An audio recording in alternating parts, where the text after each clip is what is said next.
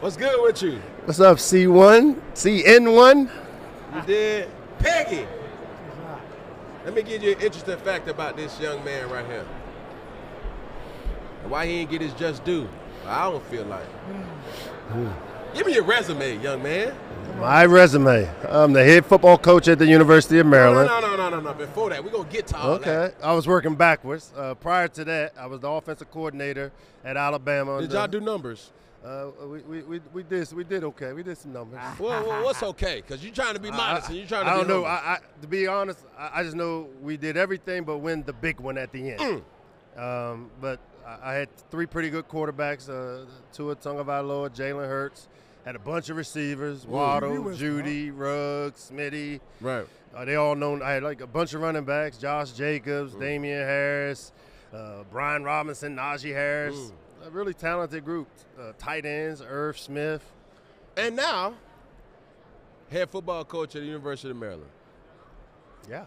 Is it true what they say back in your Alabama days that they used to play paper, scissors, rock for the route? So I had what was called a touch chart, where going into a game, each player knew how many times I was going to try to get them the ball based on how they practiced.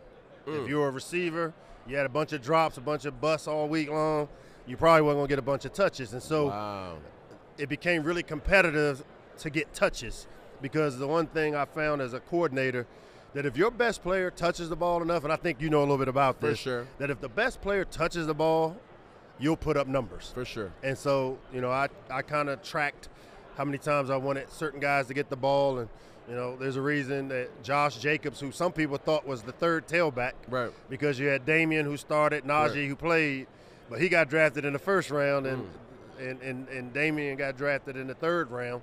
And it wasn't because Damian wasn't a good player, but it's when you get touches. When Josh got his touches, he took advantage of those opportunities. For sure. I think really where you are in this space of head coaching, what's the biggest misconception being a coordinator and being a head coach? I say this, I'm here for the coalition, the National Coalition for Minority Football Coaches. There's a reason I'm here for Radio Row, my part-time job. I'm trying to help minorities get opportunities to be head coaches. Right. Whether you're in college or whether you're in the NFL, and I think you would appreciate this, players need and want lion tamers. They want people that can hold them accountable, people that's going to tell them the truth even if it hurts.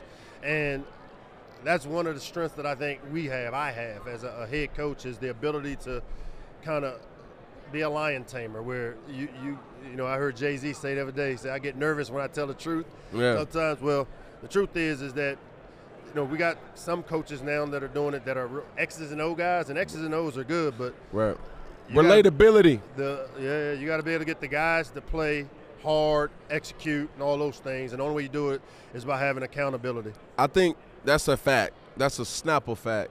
And to add to that, I says it's relatability, right? It's not the ones that's trying to change me. Don't try to change me. It's relate to me. Meet you where you at. Meet me where I'm at, and just to know how to speak my language. Because I can tell you this as a coach. Some coaches are rah-rah guys. Some coaches are like, listen, business associate. You know what I'm saying? Like, they carry their coaching style like a business. Be at meetings all the time. They're not going to do all the extra texting. That's just not who they are. You know what I'm saying? You got some corny coaches. You got some cool coaches that aren't good actual coaches. Right. You see what I'm saying? Like, there's a fine mix. I think when you build your roster of coaches, right, the thing that you have to take into place in your position, can they recruit? Can they recruit? Can they develop? And can they manage? I tell every coach on my staff that if you do those three things, you might be able to do two really well and maybe one not so well. I'm going to work with you to build that up, just like you do as a skill as a football player. You got to build up your weaknesses. But every coach is responsible for recruiting to his position or his area, managing the players under his position group, keep them out of my office, keep them off lists, deal with those issues, and then develop them for the next level. And if you recruit, manage, and develop, you'll have a job. You don't have to ever worry about having a job. Yes, sir. I think really, too, when you're talking about minorities and opportunities, one of the biggest kind of drop-offs too in the NFL for a long time has been minorities in backup roles. See what I'm saying? When I think about it, I see Tyrod Taylor, Teddy Bridgewater. So my guy, he was in Miami. But a handful of guys. You don't see the Charlie Batches like you see a Derek Anderson. You know what I'm saying? And Derek's my guy, but I'm just using him as a Caucasian example. How would you answer, how can we be better at that? You know, just placement and opportunity. And that's really what the coalition, when I started the coalition in 2020, it started, I grew up in what was called the Black Coaches Association. And coaches like John Thompson, Nolan Richardson, George Raveling, John Chaney. On the basketball side, we've always been well represented. And during the era of me growing up, the late 80s in high school, you know, we had Prop 48, Prop 42, and Coach Thompson and those guys where they had to meet certain SAT requirements, and they stood up for those causes. And the Black Coaches Association was formed to basically champion, be an advocate for black coaches. Well, I just took that same type of organization, but I made it football-centric. Yeah. Because when you look at football, football is where the money is. It's the money pit in college, and it's the money in the NFL. It's the highest grossing revenue sport. Well, basketball is represented with minority coaches and leadership. Sure. Baseball, former baseball players, most managers are former baseball players. Yeah. In hockey, most of their coaches are former players. Well, for as many minorities that have played the game of football, why is it we're lacking in the minority leadership at the top? In the most dominant minority sport. And so what I've tried to do, instead of just coming up with problems, I wanted to come up with solutions. I'm a solution-based guy. So during the pandemic, when we dealt with racial inequity and all these things, I called Mike Tomlin. I said, Mike T, we came into business together. I said, we're back on the back nine of our careers. I used to be the young coach. Now I got this gray beard and look like a black Santa Claus. I said, we're on the back nine, bro, and this thing ain't getting no better. We got to do something or find a way to create a foundation to lead the game better. And I still believe that the most value you'll ever create for yourself is when you do something for others or a cause bigger than your own. That's where you get those good feelings inside of you. Yeah.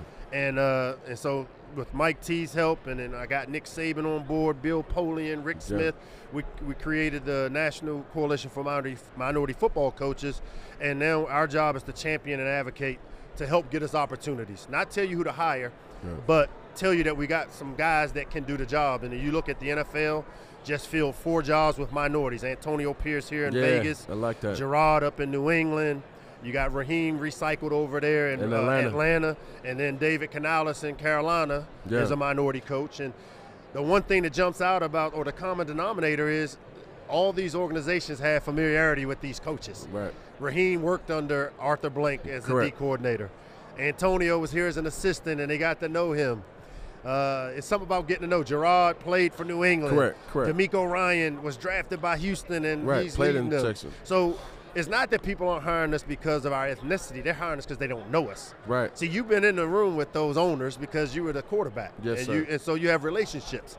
Well, it's about getting to know people, and through the coalition, we've created this academy where we pair up-and-coming coordinators with athletic directors for a mentorship program for a course of 2 years. We saw Marcus Freeman, who came through the academy, get the Notre Dame job. Sharon Moore just got the Michigan job.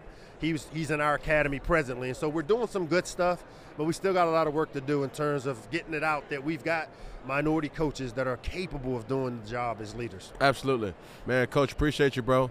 Now, as we end things here, one hand out.